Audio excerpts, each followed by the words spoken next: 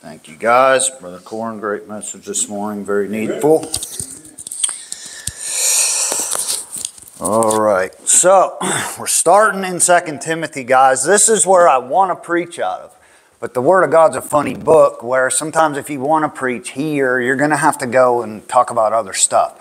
So we're never probably going to get to this. But I'm setting this up for later.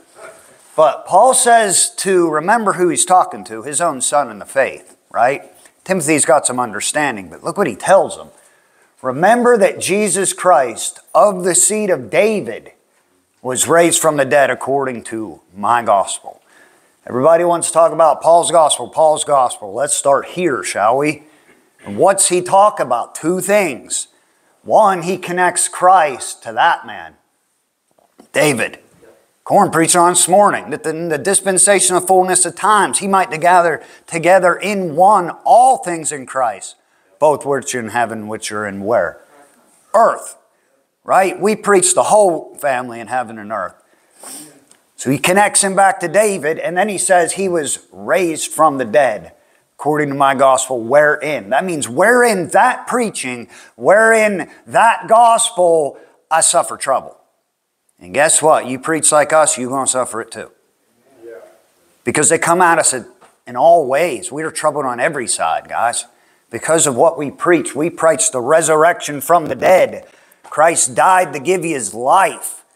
They don't like that gospel. It's crazy to me. Why? It's the Son of God's life that you can have justified freely right now. But they come against it. Paul suffered it. He says they call me an evildoer. Because of this preaching, even unto bonds, they may lock us up. But the word of God is not bound. He says, therefore, based upon that, I endure all things for the elect's sake, that they may what? Guys, get familiar with these 4 letters. The word also has done so much in my understanding. Because we can draw from that. That is one of those words that gives us information we need. The fact that it says, they may also obtain the salvation, tells you somebody has already attained this salvation within its context. So let's go back, shall we? All right, somebody's got it. We need to go back. Where is it? Ding, ding, ding. It's that man, Jesus Christ. He's the other one that has obtained it. So what's the salvation? It's being raised from the dead. It's simple stuff, guys. If we just throw out what you already think you know, stop thinking yourself to be something. Just let the Word of God say what it says and believe it. You'll go very, very far. That word's going to come up over and over and over in your studies, man. Just pause. When you see it, be like, what's he mean? Because that means there's more than one. Right? Christ has obtained the resurrection of the dead. And Paul's saying, I'm going through all this trouble, being put into prison, so that others may be raised from the dead. That's why he does it. In Christ Jesus with eternal glory. Now, that's what Paul preached. And it's what he always preached. From the very, very beginning. Paul, a servant of Jesus Christ, called to be an apostle, separated under the gospel of God. So what is Paul's gospel? It's the gospel of God. He calls it the glorious gospel of God, right? Committed to my trust. That's what it is.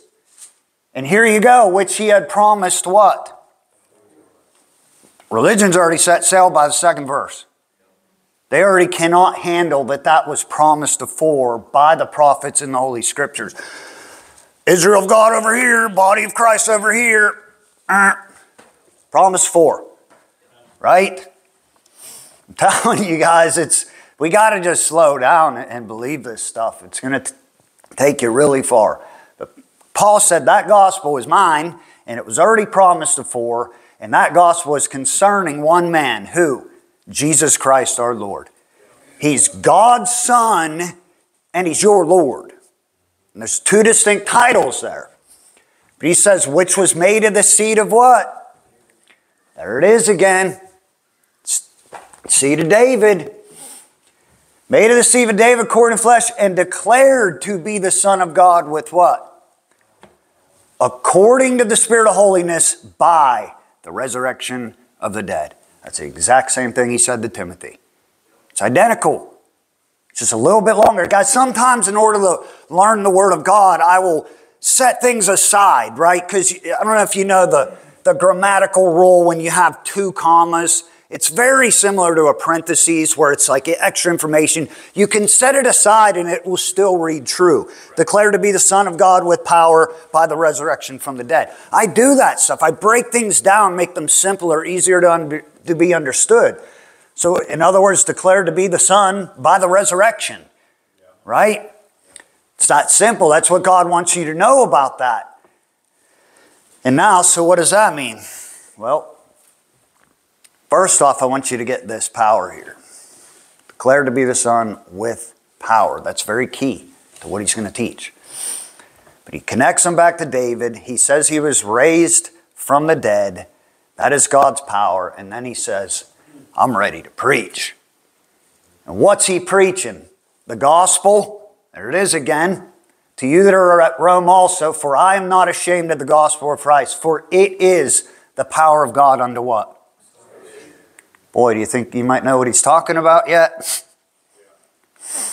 Unto salvation, everyone that believeth, to the Jew first, also the Greek, for therein is the righteousness of God revealed. Where is that righteousness of God revealed, guys? In this preaching. It's in the gospel of Jesus Christ. He says, from faith to faith, as it is written, the just shall live by faith. Now, we got to have a conversation about that just there, because we'll look up here, guys. Now listen, you're welcome to criticize my messages, that's fine.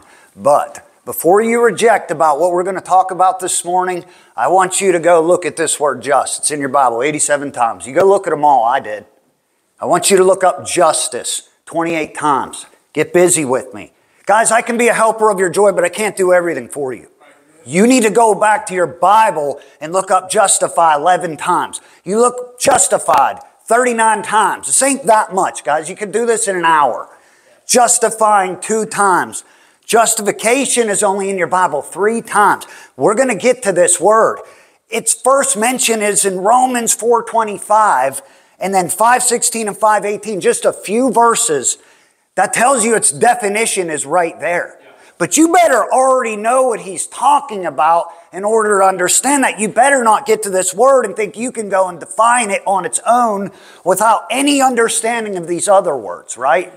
Because the just shall live by faith, right? We're talking about how a man lives his life. Noah was a just man and perfect in his generations, and Noah walked with God. It says Cornelius was a just man. Joseph, Mary's husband, is biblically defined as a just man. And in all my studies, it's a simple word. It just means he was righteous. Just, righteous, true, whatever you want to say there. But this stuff is a lot more complicated than we've made it, guys. Remember when you got caught holding the bag that salvation didn't just mean from hell? Right. And you were like, wow, I actually have to go back and read context and find out exactly what he's talking about, right? Redemption. We found out you were redeemed at the cross, but we're going to be redeemed. The body's going to be redeemed in the future too. Complicated. I understand man wants to box things in and understand things simplistically, but sometimes you're going to trap yourself in that. You're going to build fences around your understanding. God's going to say, fine, I didn't tell you to do that. Go ahead and walk around your little fenced-in yard. You stuck. You trapped yourself. So all I'm asking you to do is just have an open understanding with this, because you're going to find out these things are complicated. In Ezekiel, you have Jerusalem justifying her sisters, Samaria and Sodom. You have a city justifying there. Okay, look, Isaiah 5:23, the wicked, they're justifying men for reward in the such. So, okay, well, that definitely can't mean hell there, right? How about Job? It says Job was righteous in his own eyes. Job justified himself. That shows you there it's somehow connected to righteousness in some way. Galatians is what used to always trip me up. As a saved individual who understands the gospel, I come over to Galatians and Paul says, if we, talking to the church, seek to be justified by Christ, we ourselves are found to be sinners. Is Christ therefore the minister of sin? God forbid. And I'd be like, what on earth is he talking about? I'm already saved, Paul. Somebody preach this man the gospel. He's telling me now I got to seek to be justified. Man, I just set that aside. I don't know how to handle that because I know I'm saved. Well, Paul knows what he's talking about. We're the ones who are ignorant. He knows exactly what he's talking about. If a man's seeking to be justified, you're seeking to be made righteous of God. At the end of the day, it's actually not that hard to define, guys. Timothy is definitely one of the ones where I can prove point blank period cannot mean anything that has to do with hell, because it says great is the mystery of godliness. God was manifest in the flesh. What in the spirit, guys? He was justified in the spirit. God was justified in the spirit. So unless God was somehow in danger of going to hell, we need to update our understanding, do we not? So the just, right? They shall live by faith. I want to put two verses side by side. Declare to be the Son of God with power by the resurrection. Not ashamed of that gospel. Why? It is the power of God unto salvation. What do you think the salvation is, guys? It's being raised from the dead, amen? And that's what God is doing with this gospel. But after Paul gets to this righteousness of God, notice it's connected to the just. Righteousness connected to just, connected to salvation. He says they shall live by faith. This message is on a message of life. This is how we live, guys. It's through the faith of the Son of God. Paul said that. But the first thing he mentions after this righteousness of God being revealed is that the wrath of God is revealed against all ungodliness. That used to trip me up. I'm like, I thought we were talking about righteousness, Paul. Now you're talking about wrath. That is the righteousness of God. The righteousness of God is His wrath revealed against ungodliness. Okay, that must be talked about. You don't even know what you're saved from if you don't realize you're under condemnation of a righteous God against your evil ways. Right? So that's the first thing he puts your eyes on in this preaching. This is Paul's gospel right here, guys. And guess what? My point being is, you come into focus right here.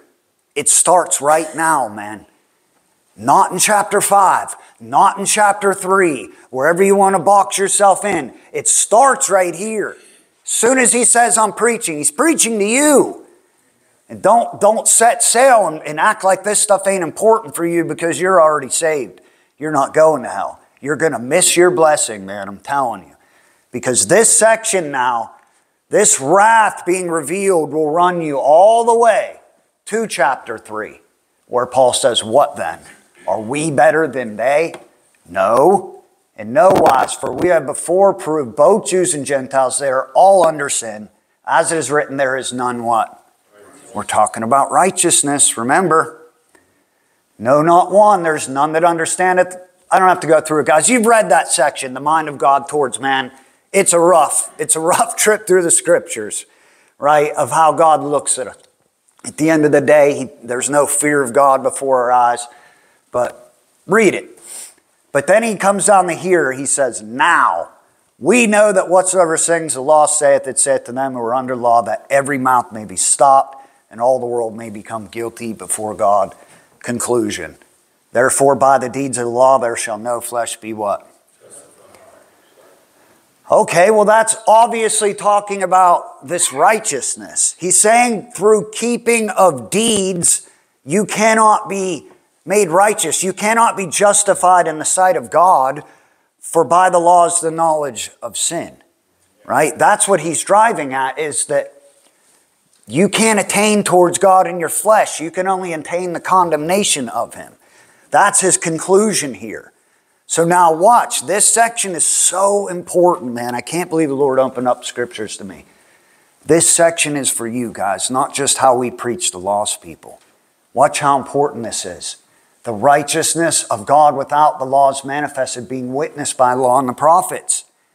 I mean, that righteousness was back there too. God's always been righteous, whether you acknowledge it or not. The prophets acknowledged it. They knew it. But he says the righteousness of God, which is by what? But notice it's of's a possessive word. That means it's Jesus Christ, faith, that the righteousness of God is revealed by that one man, and it's unto all. What's he talking about? God's righteousness. Unto all means it's upon you, it's offered to you. Don't mean you have it, but it means it's there, it's manifest. But it says, and upon all them that believe. Those people actually have it. You get God's righteousness through the faith of the Son of God. That's for you, guys. That's important to you. Your whole life's going to function out of these passages. I'm telling you. Watch this. For there is no difference. Now this from there, Paul actually showed me this. From that point on, it takes into account that you're saved, that you're righteous. Because for there is no difference, for all have sinned and come short of the glory of God, being justified freely.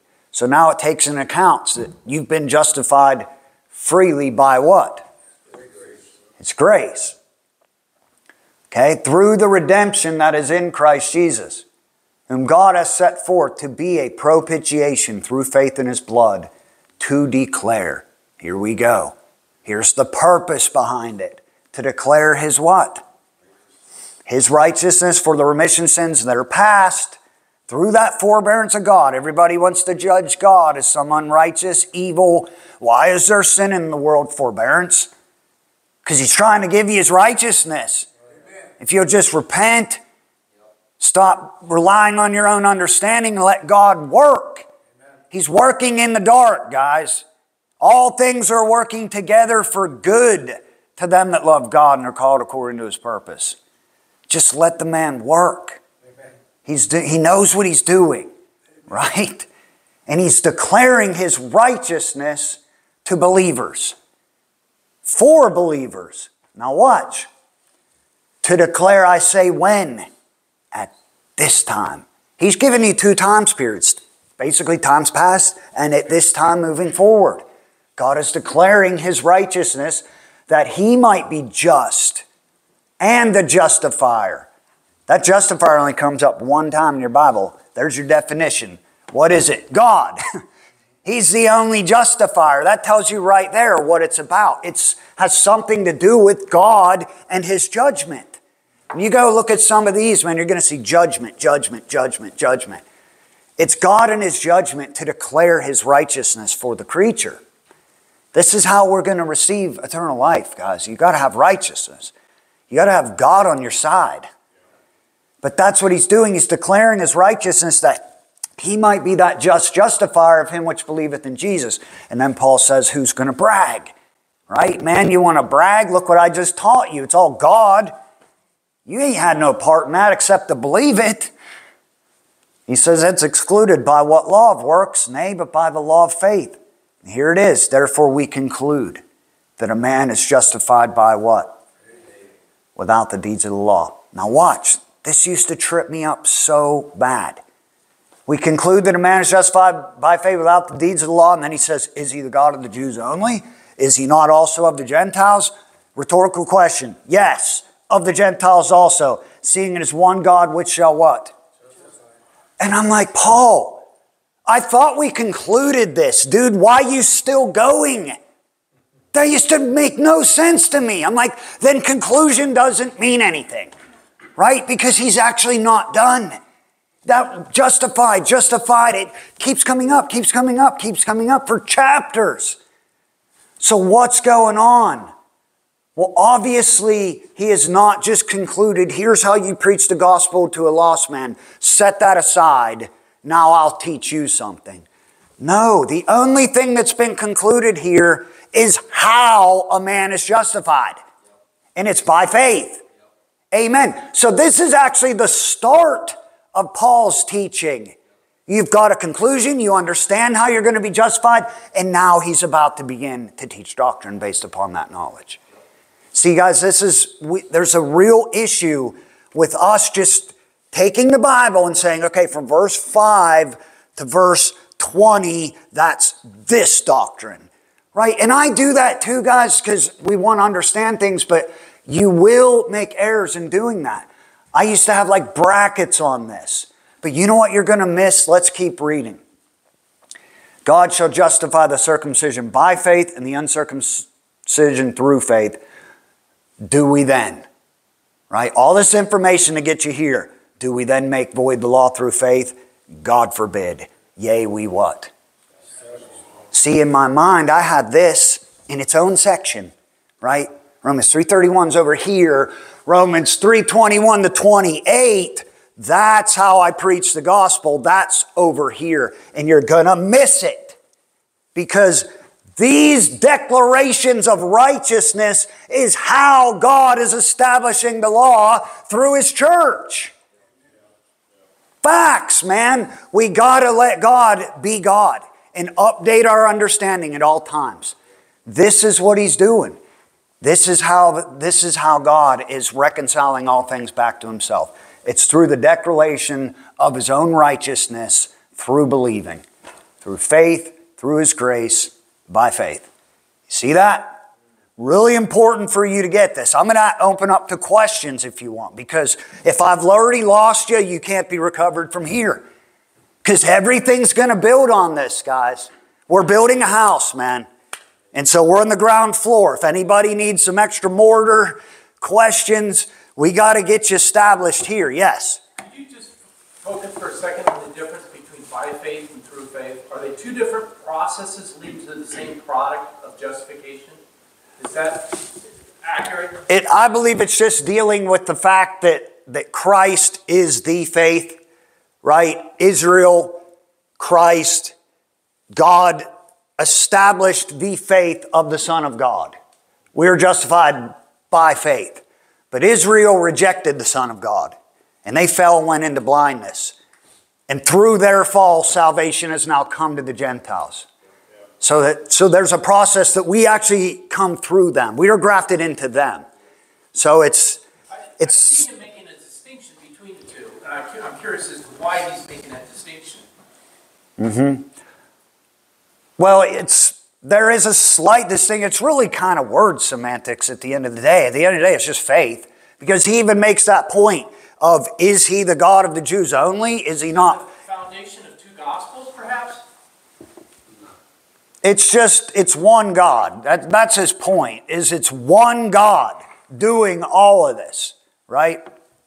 And it's just through faith. Don't let that trip you up. It's the same righteousness declaring this through faith, through belief. The only thing God's tasked you with is to believe Him. Just believe the book, read the book, believe the book. And through this faith, God is declaring His righteousness for the creature. This is how God's reconciling all things back to Himself, through this one gospel right here. And so now, this wasn't what my message is on, guys. All I was trying to do is preach out of 2 Timothy. And then Paul gave me that one reference back to Romans, and then God just blew the doors off this epistle. All these early chapters just got opened up to me. I knew, I had identified there was stuff going on in 5 that was deep, and it just keeps going back and back and back, and then it hit me. Of course it starts in chapter 1. How could I possibly think it wouldn't? You know what I mean? But here's where we're at. Now, what shall we say then that Abraham our father as pertaining to flesh hath found? That never made sense to me. That comment, I'm like, what is he talking about? Obviously, he's talking about this establishing of the law through believers. So he says, all right, God is declaring His righteousness. We're going to need to talk about the flesh a little bit, right? What does the flesh have to do with this? Well, if Abraham were justified by works, he hath whereof the glory, but not before God. For what saith the Scripture? Abraham believed God, and it was counted unto him for righteousness. That's imputation right there. He's been counted for righteousness. How? Through faith. He believed God. So that's how Abraham was justified. Justified, guys, just means declared righteous. It's actually really simple. And so that understanding is completely opened up how I view the scriptures, because I used to do like a dispensational chart with Paul, Romans 4, right? Abraham were justified, he hath whereof the glory, right? Abraham believed and he was justified. And I'd put Paul, Romans 4, faith. And then I would put James 2 over here. And James makes that point. See then how that by works a man is justified and not. And I'd say, see, this is showing Paul and Israel and there's no relation. Error. That's an error, guys. All it means at the end of the day is declared righteous. That's how guys, you got to remember, they're using the same man.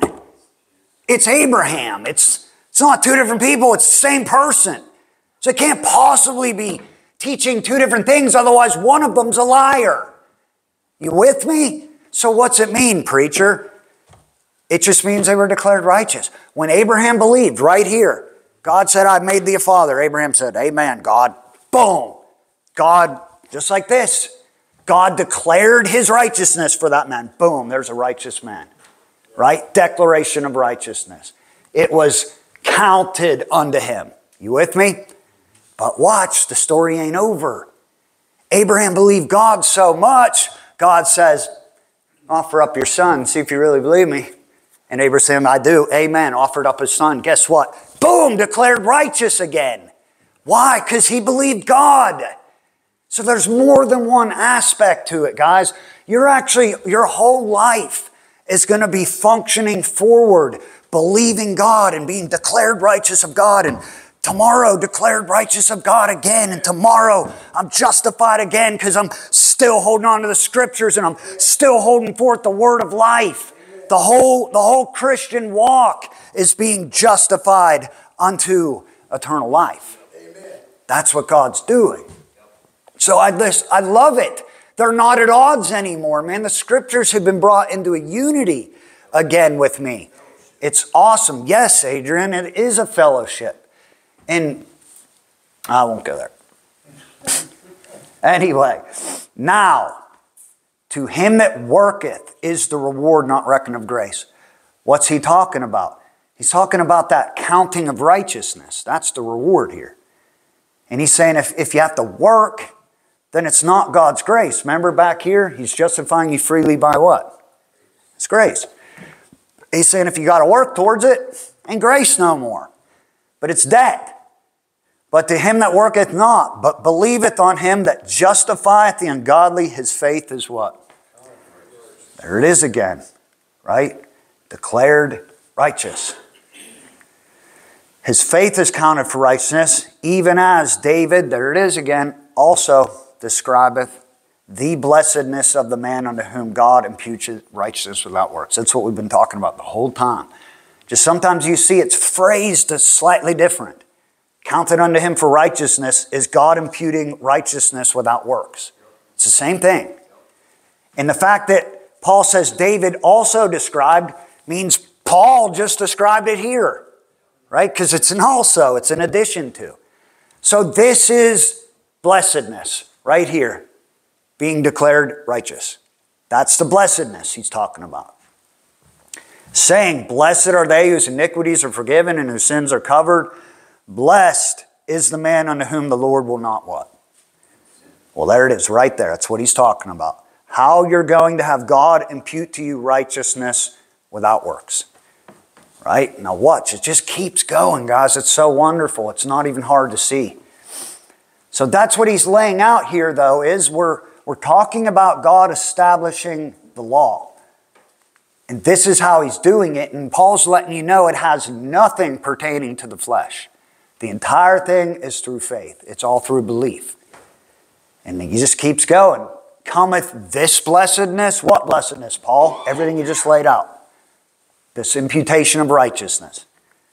Come that then upon the circumcision only or upon the uncircumcision also? For we say that faith was reckoned to Abraham for what? Are you starting to see it yet? It's actually very simplistic and very basic. He's just brick by brick by brick by brick by brick. And that's why I say we got to talk. I can't lose you early or you can't be recovered later because the whole thing is flowing. All right, we understand that. How then was it reckoned? Was he in circumcision or uncircumcision? not in circumcision, but in uncircumcision. He's going back, all this is going back to this. He's talking about what pertains to the flesh. Does it have any bearing to what God's doing? No, obviously, this happened when Abraham was in uncircumcision. That's his point. And he received, now get that part, he received the sign of circumcision, a seal of the righteousness. There's a seal there, guys. Abraham was sealed just like we are. A seal of the righteousness of the faith which he had yet being uncircumcised, that he might be the father of all them that believe. I wanted to highlight that, but I didn't want to confuse you with too much color. But he's the father of all them that believe. There's a group. Though they be not circumcised, he tells you the purpose behind that. That righteousness might be what? It's all the way back to here. This declaration. He's telling you how believers get that righteousness imputed to them also. But notice this first group is Abraham's received that seal of righteousness. You see that? But now there's a second group here. And the father of circumcision, to them who are not of the circumcision only, but who also what? Well, that's different. Things that are different are not the same. You have two different groups of people there. Isn't that what I just asked? What's that? There's two different processes for two different groups of people, but they have the same outcome. Isn't that what I just asked? Well, they don't have the same outcome. They have faith. You're getting two different points confused, though. Okay. This whole thing is about God declaring His righteousness. Right. This section right here, through faith. But here He's setting up, we're talking about the flesh. And He's letting you know that Abraham is this, he's the father, he has received this seal of righteousness so that here's the purpose, that he might be the father of all them that believe. That's one group. That's all of us. Everybody's in this group. One pride. Yeah, one faith here.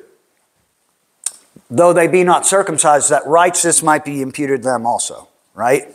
That's why Paul later calls him the father of us all. But he's setting up. This is where I'm going with this, guys. Romans 4 is deep. It's deeper than we've made it. Because not only that, he is the father of circumcision. Guys, that should start running references in your mind. Paul says, beware of dogs, beware of the concision, for we are the circumcision which worship God in the Spirit and rejoice in Christ Jesus and have no confidence in the flesh. Amen. He's talking about, this is a different group of people right here. He is the father of circumcision to them who also walk in the steps of that faith. You don't have to do that, guys. You can go home, watch Netflix the rest of your days, right? God's not going to force you to do anything. But what I'm telling you is there's all believers, and then there's people who want to walk in the steps of Abraham's faith. You got to deal with the scriptures, man. I know people cannot handle that kind of stuff. But let God be true and every man a liar. It's the facts of the scriptures. That there is two groups here, and it's important that you get that, because that's where Paul's going in the next chapters. So you have people who are believing, and then you have people who are walking in Abraham's steps. He says, for the promise that he should be heir of the world was not to Abraham who received through the law, but through the righteousness of faith. What are we talking about? The promises of God. And just this phrase, guys, heir of the world is deep. It hit me this week because when God promised that to Abraham, you can't promise me anything at this present time. Do you know why? Because I have to die. I'm headed to a hole in the ground. What are you going to promise me? I'm dying. I'm dead. So God can't tell Abraham you're going to be heir of the world in his corrupted mortal state. Because he can't inherit it. He's going to inherit a casket. So this heir of the world is actually a promise of eternal life. It has to be. There's nothing else it could be. So what I'm getting at is these promises of God are actually about eternal life. And he's going to apply this to the church. It's important you see that. But he's saying that this heirship, if you will, is through this righteousness of faith, nothing else. And it's going to build. For if they which are of the law be heirs, right? People have a problem with these words. It's in your Bible. Deal with it. We're talking about heirship or whatever you want to call it. If they be law be heirs, faith is made void and the promise made of none effect, because the law worketh wrath. For where no law is, there is no transgression. Therefore, conclusion, it is of faith that it might be by grace to the end the promise might be sure to who? That's everybody. That you can receive that promise, that heir of the world, eternal life. That's what he's getting at, that you can have this through faith by God's grace, and it's sure to you. It's guaranteed. He says, not to that only which is of the law, but to that also, there it is, which is of what? The faith of Abraham, who is the father of us all. So what are we talking about, guys? We're talking about God's righteousness, right? We're talking about God's promises and how we receive those promises and that righteousness of God. And the whole thing is through faith. He says, and he cords it to this, as it is written, I have made thee a father of many nations. Right? He didn't say, I've made thee a father of Israel. Right? He includes the world there, guys. Before him whom he believed, there it is. There's the faith. Even God who what? An interesting little descriptor of God there, ain't it? That he chose the quickening of the dead. Might be something to that. And call it those things which be not as though they were. That's what I was talking about. He called Abraham that father knowing he's going to die. Obviously, Abraham figured it out. Abraham knew he was going to raise him from the dead to inherit that stuff. So, but watch. Who? Talking about Abraham. Against hope, believed in hope. He had faith that he might become the father of many nations according to that which was spoken. That's the promise. So shall thy seed be. And being not weak in faith, he considered not his own body now dead when he was about 100 years old, neither yet the deadness of Sarah's womb. It tells you right there how much he believed God. He's just like, yep, I know we can't even have children, but God's going to do it. He staggered not at the promise of God through unbelief, but was strong in faith, giving glory to God and being fully persuaded that what he had promised he was able also to perform. And therefore it was imputed to him for righteousness. What's the it? That faith. It's exactly it. Faith for righteousness. He says it over and over. Remember back here? Where is it?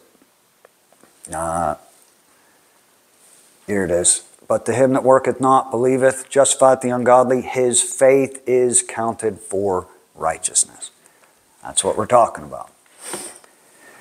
It was imputed to him for righteousness, right?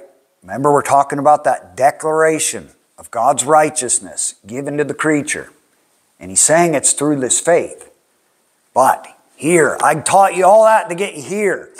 That's Abraham. But he's teaching Abraham so he can teach the church. Amen. Now, it was not written for his sake alone. Who? Abraham's. That it was imputed to him, but for us also, to whom it, what? This same faith. To whom it shall be imputed if we what, guys? There's a condition on your behalf. You got to believe this stuff. There is a responsibility to the believer to, amen, Lord, to believe that. And when you do, when you have strong faith in what God is doing, God says, bang. Declares as righteous. There's a righteous man. You will be imputed God's righteousness. If we believe on him that what? There's the resurrection Paul's preaching. It's always the resurrection, guys. It was from the very beginning.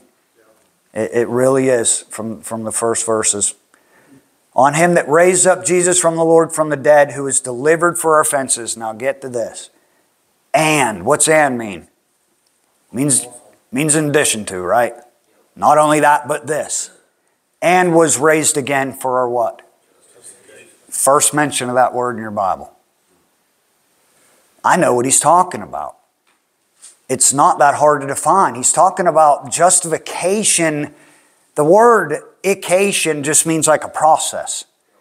He's talking about the process of how a man is declared righteous of God, how a man has imputed God's righteousness in his life. That's all it is. It's just this little section.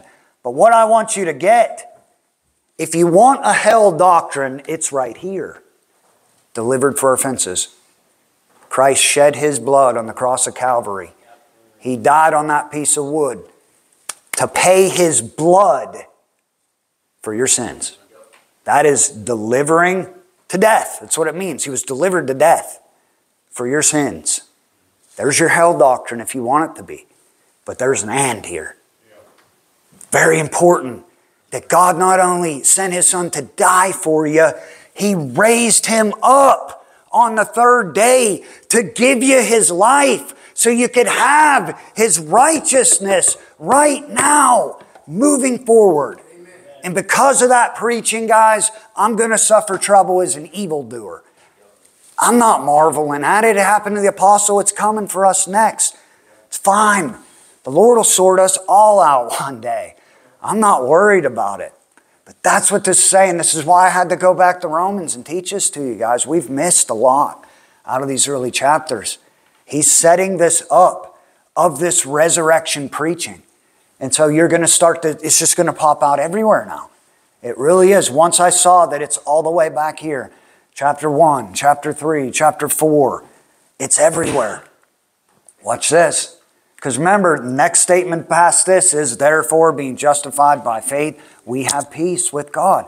Why? It's deeper than just you're not going to hell. He mentioned you're not going to hell. But he said now through faith, we actually can be declared righteous moving forward. Amen. I have peace with God knowing that. It's deeper. The scriptures are always deeper. We got to keep going. Don't get stunted by men or religion. Just throw everything out, guys, and let God build you back, man. You'll do just fine. Now he's going to get into chapter 5. Watch. God commendeth his love toward us, and that while we were yet sinners, Christ died for us. But he says, what? Much more. There's a much more to that. Being now justified by his blood. See, this also gave it to me. Because I noticed there's something wrong in my understanding, because he just said he was raised again for justification. Raised again. Notice he put it separate from the delivering. And then just a couple verses later, he says justified by his blood. And I'm like, which one is it, Paul? It's both. It's both, guys. It's just we got to update these words. Much more being now justified by his blood, we shall be saved from wrath through him. Now listen, 4. Here's his conclusion. This is an explanation verse of these 2 verses. For if, when we were enemies, we were reconciled, all this, all the red's the same thing. Don't get confused. It's all about Christ dying. We were reconciled to God by the what? There it is, remember? Delivered. Watch. Much more being reconciled, all that's already taken into account. We shall be saved by his what? There's his resurrection. That's the resurrection life he's talking about. There's an and. He was raised again for our justification. You're going to be saved by the life of Jesus Christ. I'll give you one. You're like, well, I just don't know about that, preacher. Sure you do if you read the book. It says Christ gave himself for our sins. It's everything we're talking about. Here and here and here and here and here. He gave himself for our sins, but he tells you why. That he might what? Deliver us from this present evil world. According to the what? What's the will of God, preacher? To deliver you from this present evil world by the life of God's Son. That's the will of God, guys. Right there's a difference between by and through. Right there. Through him is the justification by blood, and by his life is the justification being reconciled. There's a difference there. Okay, sir. By and through. Yep. Amen. That goes back to Romans 3. All right, sir. Now, there's a salvation there. If you don't think that being saved from the present evil world is a wonderful salvation, you're going to miss Paul right here. Because listen, this has details to it. Up here in Titus. For the grace of God that bringeth what? Salvation hath appeared to all men. Teaching us. What's the grace of God do, guys? It teaches us something. It better. Or you're under the wrong doctrine. The grace of God teaches us that denying ungodliness. Remember, the wrath of God was revealed against all ungodliness. And worldly lusts. We should live. We should what? Live. This is how you live. Soberly, righteously, and godly in this present what? This present evil world. He's telling you how to live in it and make it not so evil anymore. To live sober in it, godly, righteously. Looking for that blessed hope and the glorious appearing of the great God and our Savior, Jesus Christ. Here it is again. Who gave himself for us, purpose that he might what? Redeem us from all iniquity and purify unto himself a peculiar people, zealous of good works. And look what he says next. These things speak and exhort and rebuke with all authority. Let no man despise thee. He's saying, Timothy, this is what we preach. This is what God's doing. He is purifying unto himself a peculiar people. Brother, preach this gospel. You speak it. You exhort the brethren to take it in. Anybody that comes against you, you rebuke them, Timothy, because you have all authority from the Son of God given through this truth. And don't let anybody despise you. That's what he's getting at. This is the salvation of God right here, guys. And it's dealing with your current everyday life. Amen. It is. Back to Romans. Watch. Deeper, deeper, deeper. For if by one man's offense death reigned by one, he's talking about Adam there. Another one of these much mores. They which receive, remember Abraham received a seal of righteousness. They which receive abundance of grace and of the gift of righteousness shall reign in what?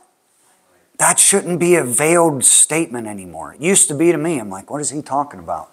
He's talking about how you're going to reign in life, right? These things inherit eternal life, guys. Godliness inherits eternal life. You're going to reign in life by one, Jesus Christ. And he's going to explain the details here now. Conclusion.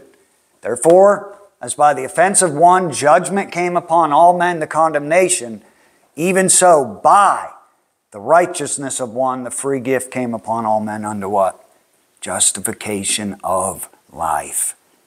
I understand it now, guys. It's the process of God declaring his righteousness, giving you life and peace and joy in the Holy Ghost. That's what it's dealing with. For as by one man's disobedience many were made sinners, boom, Adam, so by the what? The obedience of one shall many be what? Made righteous. You can tell you right there that this definition is within its own context. What's the definition of justification of life, preacher? Being made righteous of God through Christ's obedience. It's very simple stuff. And all that is how you're going to reign in life, in the current, and in the world to come. It starts now, guys. Christianity wants to just, I believe the gospel, I'm not going to hell, all my wickedness is just put away, and then I can now just live in total vanity, nothing matters, and one day I'll just get all the glory having done absolutely nothing. That's a fantasy, that's not a truth of God. There is responsibility for the Christian, man. But it's still a simple life. You know what Paul said? He said, continue in these things. He said, be not moved away from the hope of the gospel. Pretty simple. In other words, read the book and believe that book. Amen. That's all you really got to do. But while you're doing that, the world's going to hate you and come against you for it and speak all manner of evil against you falsely for the Lord's sake. But he said, rejoice and be exceedingly glad, for great is your reward in heaven, for so persecuted they the prophets which were before you. We're in great company, y'all. Amen. It's going to be just fine. So, do a couple more slides. We're not going to get too far. Let me see where I'm at. 15. Yeah, we're not getting anywhere. Wow, it's probably a three-parter. There's a lot going on here, and I wanted to take my time so you guys get this. To see that the stuff Paul's laying out, man, it was always here. This is all about how a man receives that righteousness of God through faith. That's all it is. Next section, moreover, the law entered that the offense might abound, but where sin abounded, grace did much more abound. That as sin hath reigned unto death, even so might grace reign through what? Unto something. It's eternal life. Paul calls it the life that now is, and in that which is to come. It's godliness. That's what he said. Exercise thyself unto godliness. Because these things inherit eternal life. But it's by that one man, right? It's a life of yielding, guys. You just know what Christ's judgment is, and you yield your members unto God. And that's what it is, and that's how God's grace is reigning today. Me and Corin were talking the one night. We had our favorite study app is the eSword, right? And I use it for phone and computer. It's my favorite out of all of them. And I said, man, we should find out who made that program and just send them a love letter and a thank you gift or whatever. He said, man, I bet you no one's ever done that. I said, yeah, you're probably right. And then it hit me. What we're talking about, man, doing goodness and kindness and gentleness unto all men, that is what it means to have grace reigning. It's not reigning through lust. It's not reigning through you done something dirty and God forgive you over it. It's reigning through righteousness unto eternal life. But it's that man's righteousness. I don't have those good things in me. God has put a new heart in me. I'm a new creature, right? Man is selfish to the core. I don't want to take time out of my day to write a letter to somebody I don't know, never will know. That's Jesus Christ doing that. It's Him. It's His grace reigning through His righteousness, delivering and purifying the creature. It's a wonderful life, guys. And these things will inherit eternal life. Another series on Netflix will not, right? But writing those people a letter, telling them thank you, I love them, keep doing what you're doing, soldier, that'll inherit eternal life. Because that's the fruits of the Spirit that Corin was talking about. That's what's going to receive it, guys, nothing else.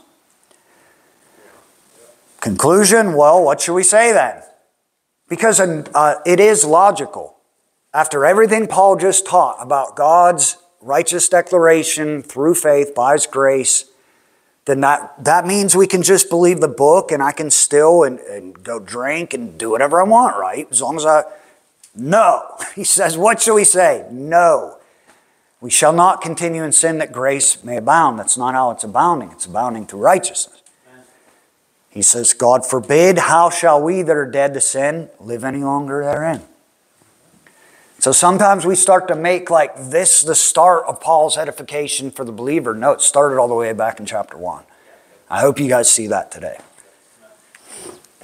Know ye not that so many of us as were baptized into Jesus Christ were baptized into His death? And now what He's going to teach. Here it is again. Therefore we are buried with Him by baptism into death. Why, Paul? That purpose. Like as Christ was raised up from the dead by the glory of the Father, even so we also should what?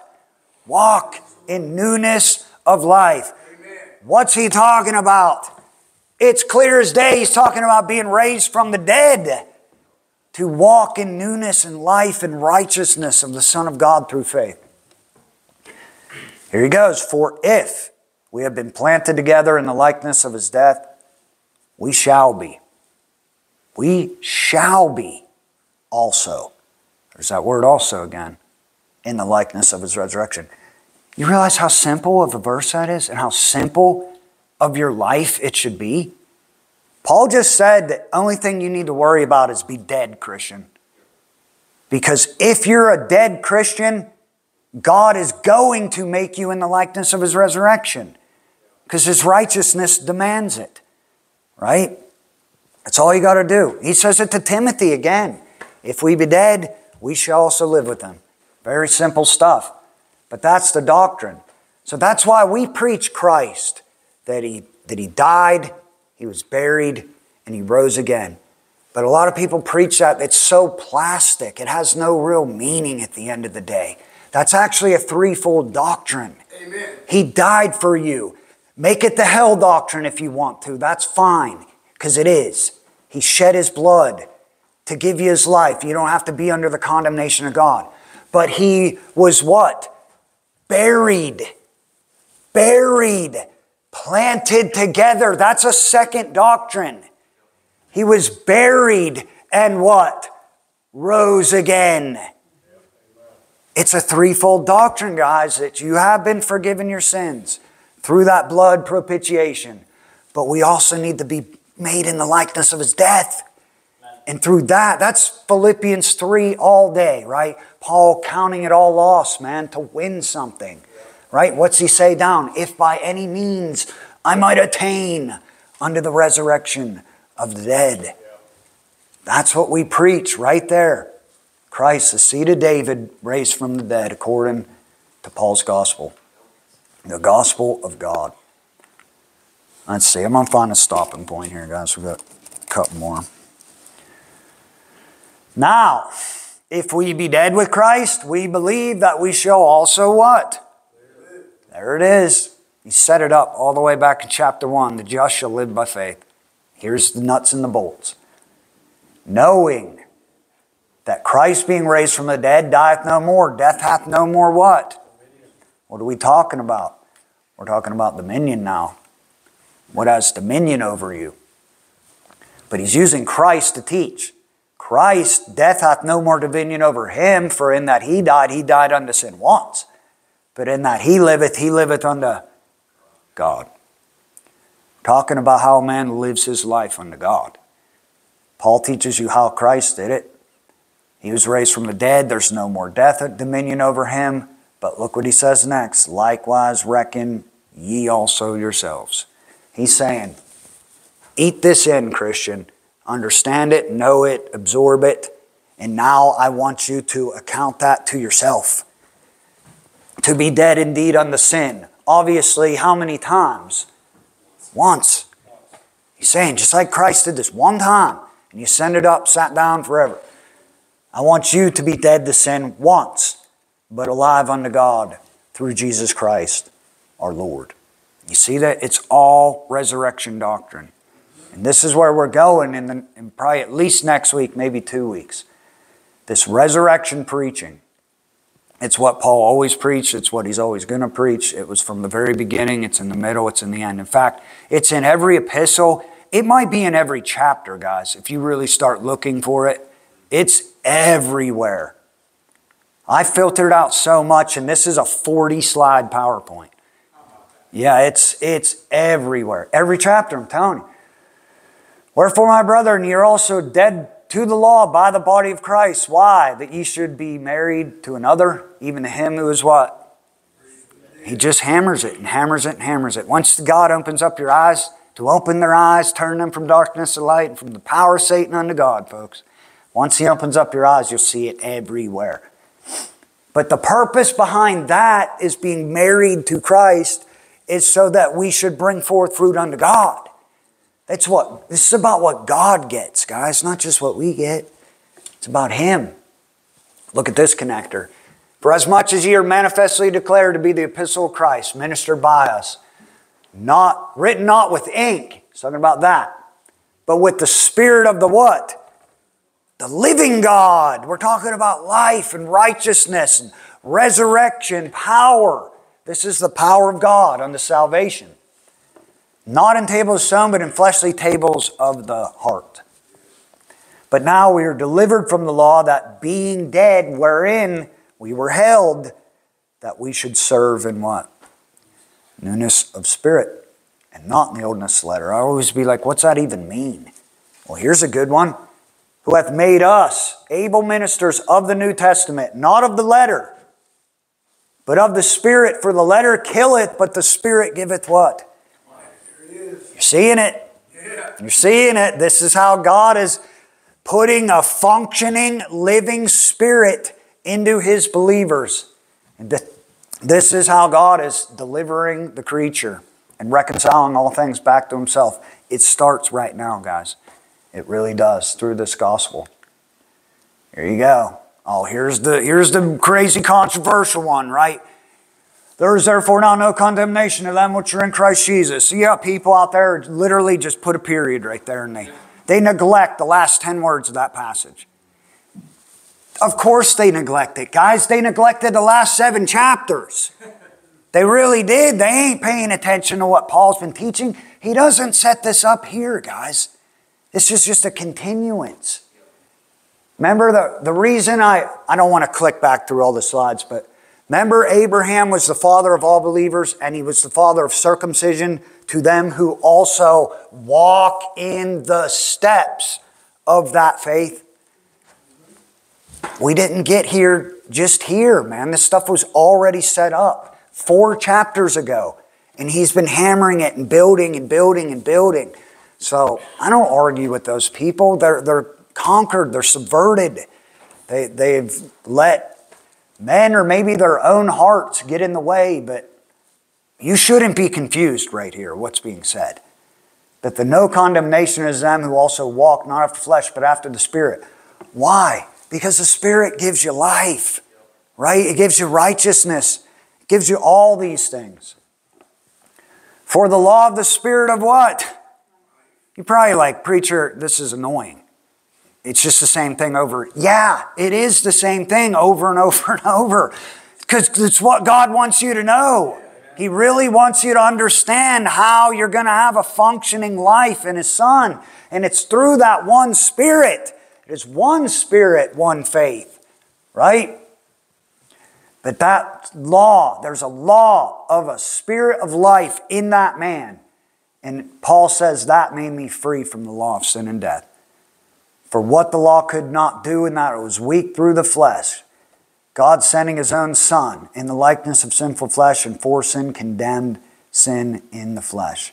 He's talking about back here that He was dead. He was held in death when He tried to serve God in accordance to this law. The law's wrath.